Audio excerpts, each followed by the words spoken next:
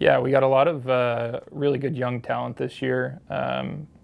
Partnered with some good senior leadership.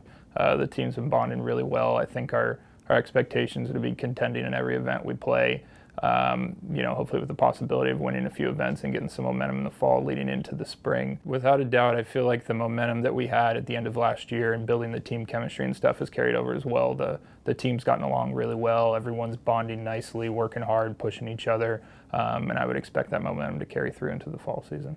Yeah, it's been really good to have some of the newer faces on the team working with returners, and we've set up a little mentorship program and partnering new guys with guys that have been on the team for a few years and showing them the ropes and pushing them and kind of helping them get through a week of practice and preparation and being ready for classes and such.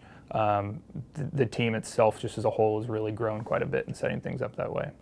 Matt Krungai, incredible work ethic. We've been very impressed so far with how well he's played and how much effort he's put into everything.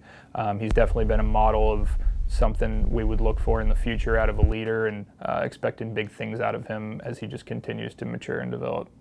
Cam Meeks is as steady as it gets. Kid doesn't miss fairways, knows his game really, really well, very calm, poised. I think as he becomes more and more comfortable at school and gets some reps in, he's definitely going to be someone leading us in the future. Sam Sue, probably the best looking golf swing on the team, hits the ball incredibly well, has a great knowledge of golf, very calm and poised on the course, great character for team building. Justin Agelski has really shown us some great stuff so far in the fall season. Came in here with a little bit of his chip on his shoulder with not playing as well at the end of last year, and has really led the team so far in the fall as far as qualifying is concerned, and we're really excited to see what he can achieve this year.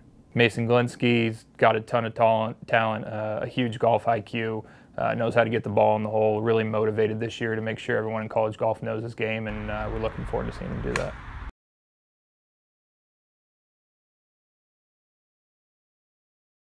Yeah, Michael Mazzillo, transfer, but just hit the ground running.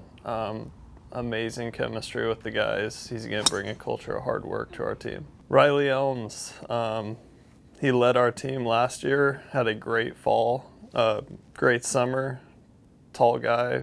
He's gotten stronger, bombs it, softest hands on the team. Excited. Billy Pollock,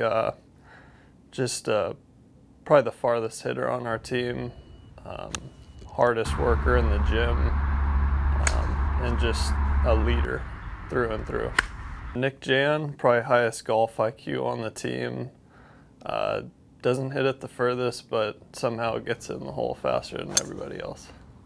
Mark Simpson invite at the Colorado National Golf Club. We're really looking forward to going out there. Great golf course, going to be good competition. The guys are really excited to get the year going. We've had a little bit longer of a wait this year to start the fall season, but everyone looks really strong and ready to go, and it should be a good chance for us to prove ourselves for the fall season.